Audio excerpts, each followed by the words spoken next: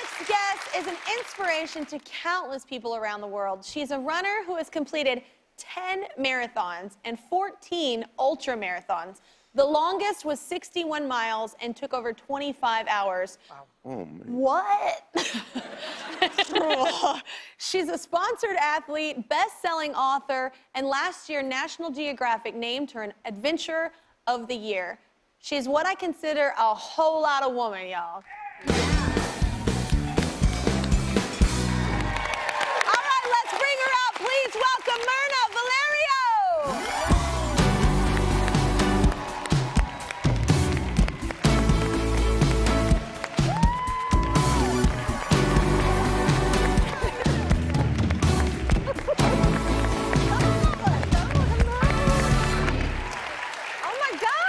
Nice to meet you. Nice to meet you. It is so lovely to meet you. You look beautiful. I love that color. Thank you. Yes, you match my set. I love it. It's so awesome. It's so colorful. I planned it. I love it. Okay, so you're an inspiration to so many, but people always don't expect that you're the typical runner. No, well, look at me.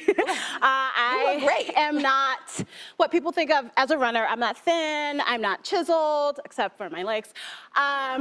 So I'm definitely not what someone would think of when they think of runners. Stereotypical. Yeah. All right. I like that. But how did this start? How did you become a runner? You know, I grew up in Brooklyn, New York. Brooklyn.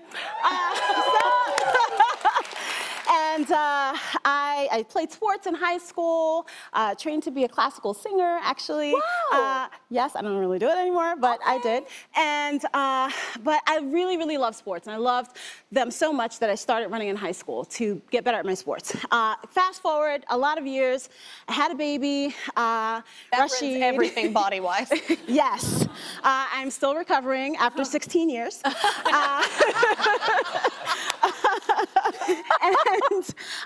I had a health scare in 2008. I was not living the healthiest lifestyle. I didn't sleep. I was sick all the time. My son was sick all the time. Thought I was having a heart attack. Whoa. At one point. Visited with a cardiologist who said, listen, you got to change your life and your lifestyle unless you don't want to live to see your son grow up. Wow. And I was like, he didn't have to say it like that. Yeah.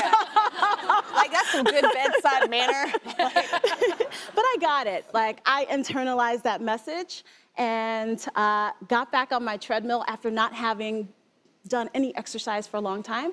That was it. 1 mile turned into 5K, which is 3 miles, 3.1 miles, which turned into 10Ks, half marathons. A friend says, hey, why don't you come and do this marathon with me? And I was like, that's silly, I'm not doing that. How do I sign up? And so that turned into this like amazing trajectory of discovery of my body, of my mind, of my grit. And did my first marathon in 2011. Did many other marathons since then, and that also turned into doing ultra marathons. Do y'all ever run marathons? Have y'all ever done that? I once dropped out of a 5K. Congratulations. Thank you so much. Thank you guys. Thank you so much. We basically are, yeah. I just need to take a nap. You go. God bless you. It is, running That can be very, in my forbearance. 20s, I was so into it, I get it. It's like escapism for me. Like, I love escaping and having the playlist. But you might remember Kyle, my bass player, okay? We introduced him earlier, but he's also an ultra runner. He's crazy. I mean, he runs all the time. We'll be in any country, anywhere, and he is running somewhere. It's crazy. But he's actually met Mirna before and posted this about her on social media. I've been following Mirna since I first heard about her way back in 2001. She isn't just a woman or just an ultra runner. She isn't just black, just a mother, or just a plus-size athlete. She is living embodiment of the kind of world I want to be a part of.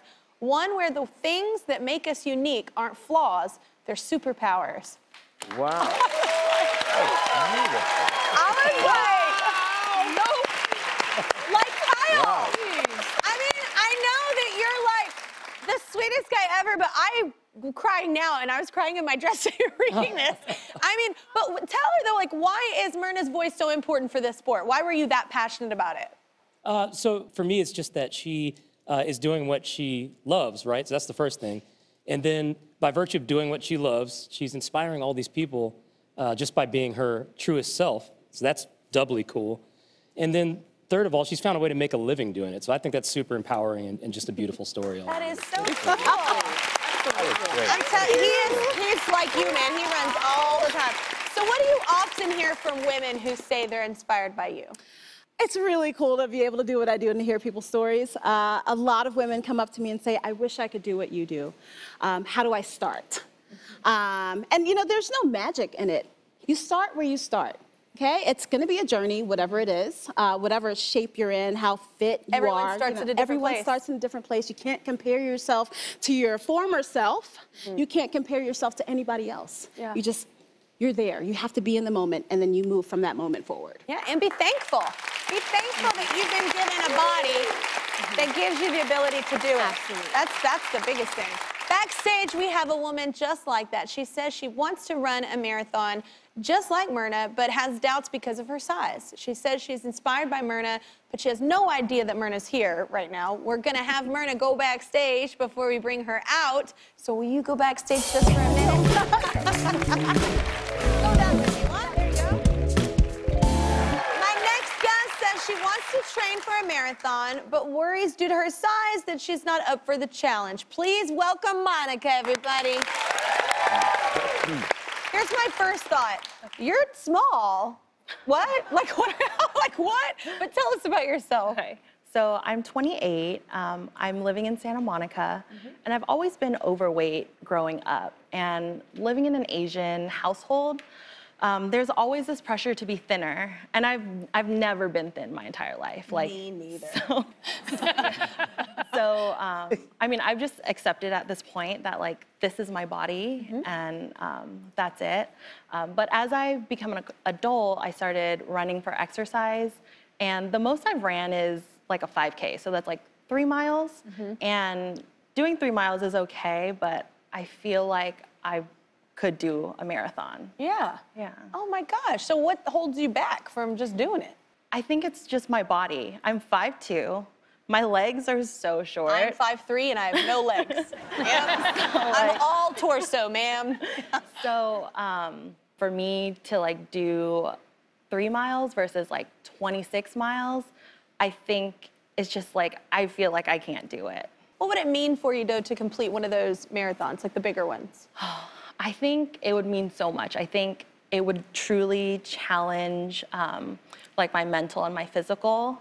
I feel like a part of me can do the marathon, especially since I watched this documentary of this woman named Mirna, and she runs ultra marathons. So I just feel like if she can do it, I think I could do it too. I love that. So you have somebody that kind of inspires you in that. That's amazing. Well, I have a surprise for you, Monica. There is someone backstage who does want to meet you. Mirna, will you come on out? Come on over here. Hi. What? Wow. Come over, y'all sit down. We'll scooch. Thank you, guys. I have been so excited. I was like, oh yay, she brought her up too. We knew that you were inspired by her, and who isn't? I just met her and I'm in love with her. I don't even like running anymore, and I'd probably run one just to hang with you. But what do you want to say to Monica, Mirna? I heard everything you said back there, and you said you run 5Ks, 10Ks? I've never done a 10K. Okay, well, if you can run a 5K, you can run a 10K, and if you can run a 10K, half marathon, and then marathon. So you start where you start, right? You have the legs. You are gorgeous. You are strong, and you are capable of doing a full marathon with the proper training. And I'd love to see you run the LA Marathon on March 8th. With me and Kyle. That gives you time. That gives you time. Kyle, do it. I will not stop talking until you subscribe to my YouTube channel. That's right, and I can talk a lot. Seriously, not gonna stop. Yep, still here, not going anywhere. I see you. Don't walk away from this.